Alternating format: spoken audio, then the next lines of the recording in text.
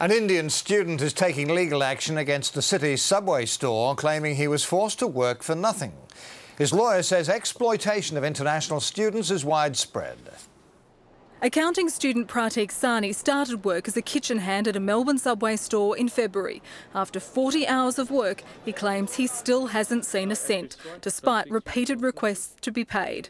The Indian-born resident says the manager told him he'd get his $900 paycheck when he started permanently on the roster, but that never happened. I cry very much at my home and what's going to happen to me. The 23-year-old says he's also never been paid for the work he did at a separate property for the manager.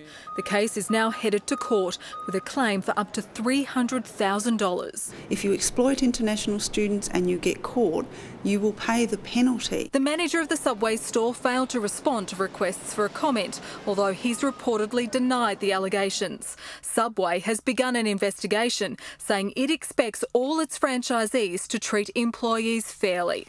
Although not prepared to comment about this specific case, a spokesman for the Fair Work Ombudsman says international students are especially vulnerable because many of them are unaware of their rights at work.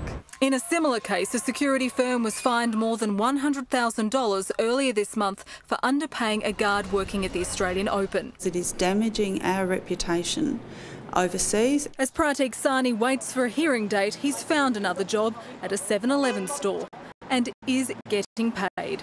Nicole Strawn, 10